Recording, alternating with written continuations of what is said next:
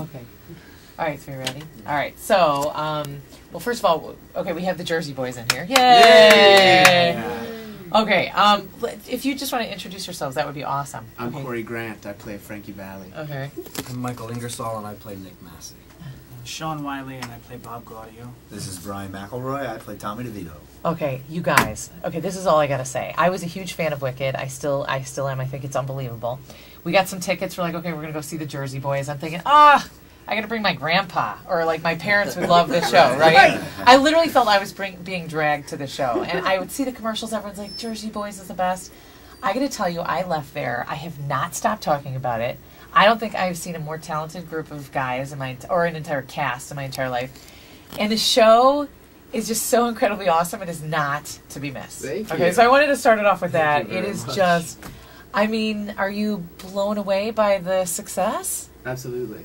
I mean, we all feel honored, lucky, privileged to play rock stars every night of the week, you know, and the audience response every single night is amazing. Standing ovations every single night, and I was going to ask you, is for there a actors, standing that's not the ovation ever? norm. Yeah, Yeah. you know. Absolutely. Okay, wait, Corey, I got to ask you, you play Frankie Valli. Yeah. The voice and the...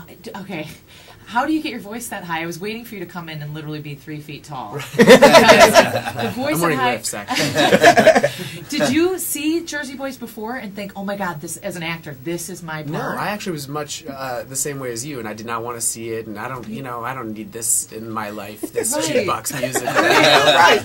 And then I got the audition, and, you know, I was not working at the time, so, okay, I'll go see the show before my audition, and I sat standing room, and I thought it rocked, you know, and it's just beautifully directed. The story blew me away. I had no idea what these guys had gone through, and mostly I think what's great about it is that it's a musical for guys. And people Yeah. expect it to be fluff, because it's not. exactly. It's the I furthest thing know. from fluff as you can get. Yeah, Wait, it's hardcore. Tell It's us what the hardcore story musical is theater. about, you guys, Michael. For those of the, I mean, first of all, you play Frankie Valli, and then you guys, obviously, well, it was the 4 seasons, but it was 8 million names before they wound up, which is so funny, that part of the whole show. Yeah, I mean, it's the story of the genesis of this band that was incredibly prolific. You know, Frankie Valli in the 4 seasons, and you know, they're finally kind of getting their comeuppance. But the story is much more in depth than you would imagine. I mean, these guys fought for 10, 15 years to get on the map. I mean, they were in and out of jail on a regular basis. You know, they it's just these working class guys that found this sound together because they didn't have anything else to do constructively, and you know, it hit. Yeah. You know, and the story is gritty, and it's like guys like it. You know what I mean? It's like a cross between, you know, VH1 Vine the Music, The Godfather, and a rock concert. You know, It is, and it's the whole. And you guys know this because you're in a field that's very volatile, and it's about living out your dreams. And thankfully for all of you, it's become a reality. But you sit there and you're like, God, if I had tried it, whatever it is that I felt inside, over and over for that many years, and then how your life would have taken place. It's that story. It's almost like an everybody story it's kind an of American thing. dream story, and that's why it's been as successful as it is. Everybody can see themselves in the story. Yeah. That's what makes a successful run of anything. Okay, now Sean, you're new to the cast. I am new to the And cast. you've done 2 shows, but now you're sick. Yes. So literally, you're bad. I guess it would be. Well, you said 66%. We want Michael, to know right? if he Who's the new guy? We want to know if he came with a warranty or what. Because we broke him after 2 shows. Where did you come from? Were you at a warm place and then realized it snows here? No, Or- I'm an actor. I lived in New York, and now I'm in Chicago. Yeah. And have just been very fortunate to be working nonstop for the last 6 months. It's been great, and I just think I hit a wall. Now, do the rest of you guys get to audition with new people when they come in, or is it like, hey, they try out for this role, that role, and then you guys are all just kind of put together? They really just throw us right into the ring together. My first show with Sean was the first time we'd sung together or acted together. No. Here's your Yeah. new Bob. Go, fellas. Wait, no, you've got to be kidding. Oh, Really? no, There's no. never any They do- practice ahead of time? Well, they do something called a put-in rehearsal, but Right. that's basically for me, for the actor going in. Offstage traffic, onstage traffic, costume changes. Everybody's in microphone, but I'm the only doofus in a costume. That is just too funny. But no, I mean, and understudy rehearsals, and other rehearsals where I actually work with the swings and standbys. So Ugh. it's intense. Now, Brian, were you with the cast from the beginning? Oh, who, by the way, is from Chicago? Corey? Yeah, Are you from and Brian. Chicago? I'm from And Brian, you Chicago guys are too, both yeah. from, which is incredibly cool too to see. But do you, what kind of funny, goofy things behind the scenes? Any stories that you want to share? The Jersey I Boys. can't tell this. Some stories I just can't tell. We want people to actually come, trying to keep up an image here, you know. Give me another one. I mean, I could just imagine, because you get these guys and the whole guy thing, and it's just like you said. It's, I don't want to say masculine show because it isn't, but it is the life of these men. Sure. So I can imagine there's just a ton of. well, I mean, goofing around. unexpected Pretty things happen masculine, all the right. time with live theater. I mean, Yeah. from I mean, just as simple as somebody's microphone is on, they don't know it, and they're maybe warming up backstage. I mean, you'll be in the middle of a scene and have that happen, and it's Or you'll be in the bathroom. Or you'll be in Wait, the did bath- anybody it's- have that? Absolutely. We had the toilet flush from. Oh, You yeah. have to be kidding. It This happened just to happened. happened to one of the women, which made it even better. Oh, yeah. Wait, Yeah. who did this just happen to?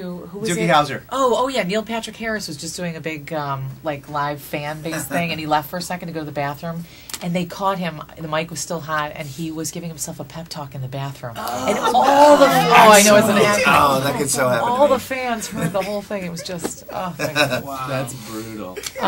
What do you guys think is the best? Your most favorite part of the show for all of you guys? Is there one scene where you're like, "Pow!" You know that this is going to be. I mean, I know there were a couple for me as an audience member. Sit down. Yeah, the sit down, I think. Oh, really? Like when you guys are all at the table? Yeah, and, our favorite moment is actually the 15 minutes where there is no singing whatsoever. Right, are you like there? You get a It's- break? Things have broken down, and these guys are hashing it out and Yeah. finally saying what they want to say, and it's just an explosive scene. And then, Chairs are being thrown across the right, stage. yeah, and then Yeah. the music that comes out of that scene how that informs the rest of the play is even better. And Brian has a lot to do with that scene. Brian, yeah. talk to the people.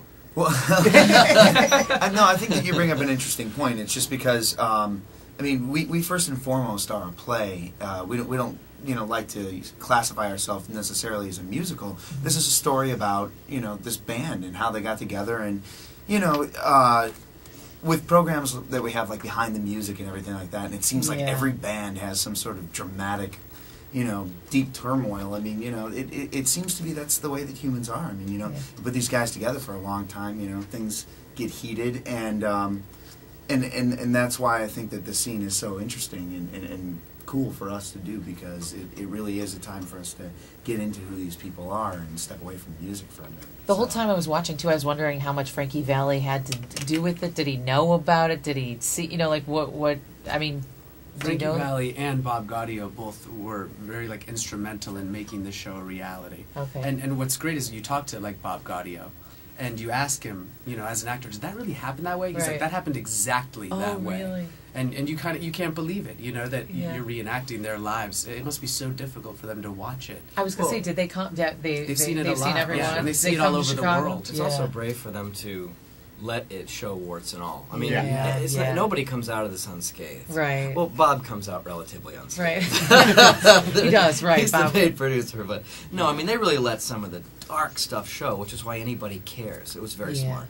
It is just, I cannot say enough about this. I'm looking at you guys. I'm actually very reserved. Like if I talked to you when I was in the audience that night, I would have jumped onto stage and say, honestly, this was like one of the best things I have ever seen. I cannot say enough about Thank you so it. much. There's one scene where they actually turn you guys backward, and you're facing, like, we're part of the audience behind you. I thought it was the most clever scene. I thought it was the coolest just vantage point, and I was like, that was a moment too I realized this is one of the better things I've ever seen.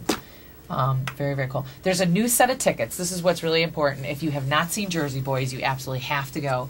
I'm even thinking my 5-year-old could handle the F-bomb like 8 million times to go see it because it's so worthy. I've had numerous 5-year-olds. Yeah, I know, I bet, right? Or younger. The mom's Or like, younger? listen, Oh my God. this my kid loves the show. Yeah. To show Frankie what you can do. And then this little 5-year-old cursed at me. Yeah. I was like, that's It's like great. the F-bomb is okay from 0 to 5, but not okay from 5 to 11, and then okay again from 12 on. Yeah.